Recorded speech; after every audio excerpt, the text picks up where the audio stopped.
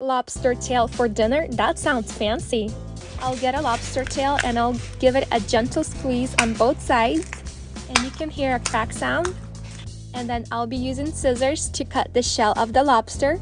Then open the shell and take the meat out. So first I will separate the meat from the shell on both sides and then I'll pull it out.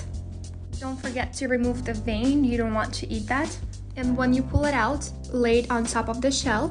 And then I'm gonna salt them. I don't like to do a lot of salt just because you can oversalt them and I don't like over-salted seafood. So once they're baked, you can add salt to the butter and dip them in salted butter if you need to. And then I'm using dry garlic powder. And then I'll add some paprika on top and sprinkling some dry dill on top. Then brush the melted butter, be very generous. Bake them at 450 for about 16 minutes. Brush some more butter and please don't skip this step. And here you have it.